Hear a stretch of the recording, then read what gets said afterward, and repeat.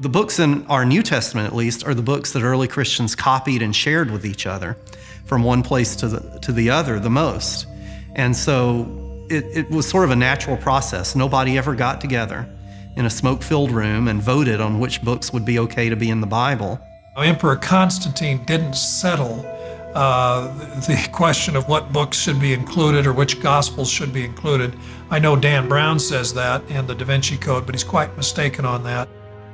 It was the churches at large under local leadership that settled these matters in response to the recognition of, hey, these are apostolic writings, of course they're authoritative. But another part of the question might have to do with, well, why is it closed? Why have a closed canon at all? Their basic criterion was, does this document testify to the core values of the faith? Is it suitable for reading in church? If they approved it for reading in church, that meant they thought it was consistent with the basic core of church teaching. Why were other manuscripts found later, such as the Gospel of Thomas, not included?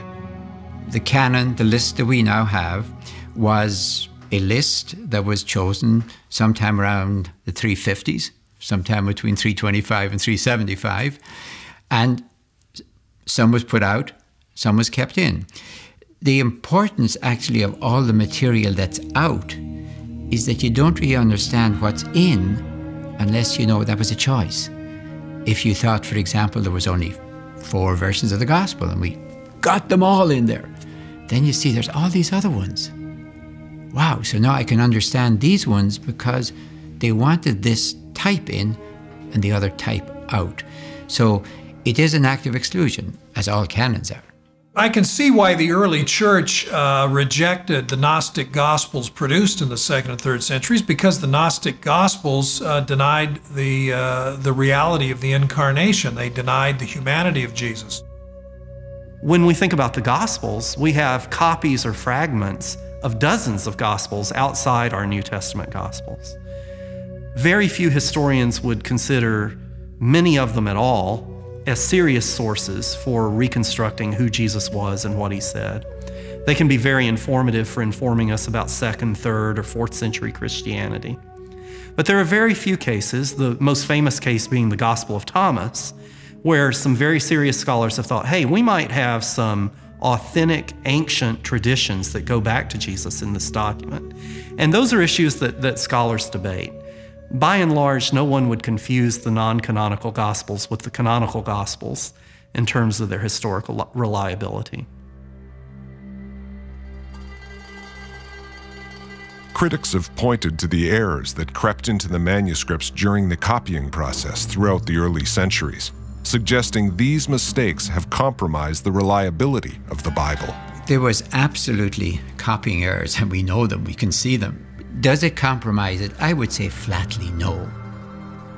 I get a very clear message from the Bible, and I think it would take massive, massive rewriting to change that basic message.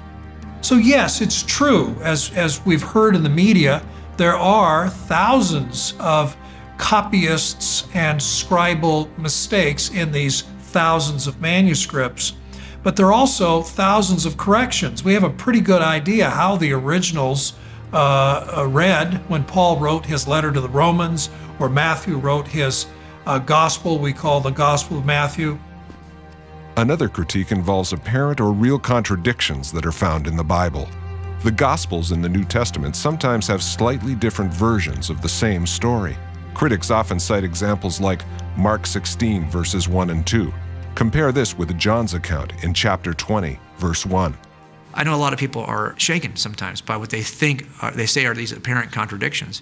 You know, why can't you get it right? Why can't 2 Gospels ever agree on anything? How many angels are at the tomb? How many women ran to the tomb? What's it say over Jesus' cross? I mean, over and over and over again, we get these kind of different descriptions of the same facts.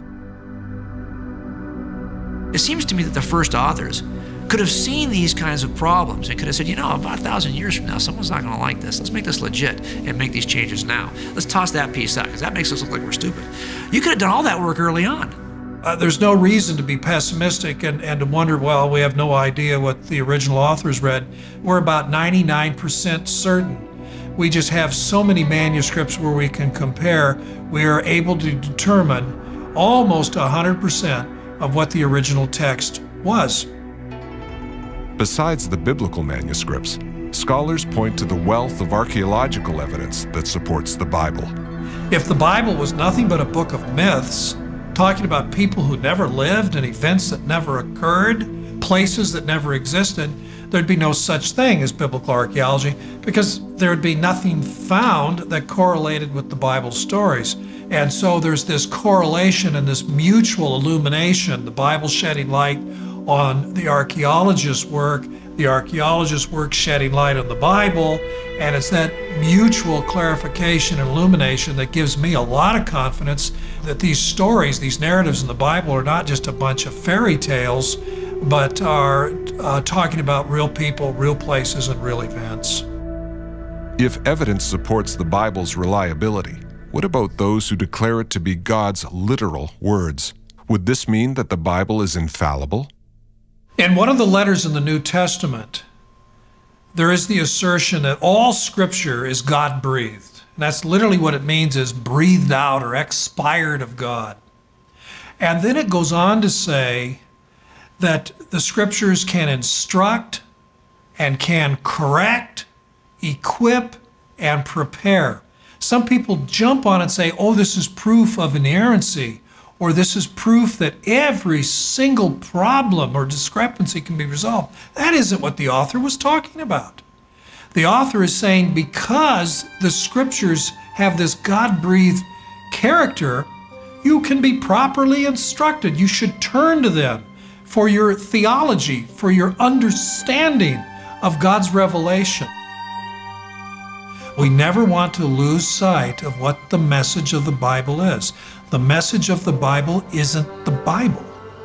The message of the Bible is what God has done for us, and especially what He's done in His Son, Jesus Christ. And we need to stay focused on that.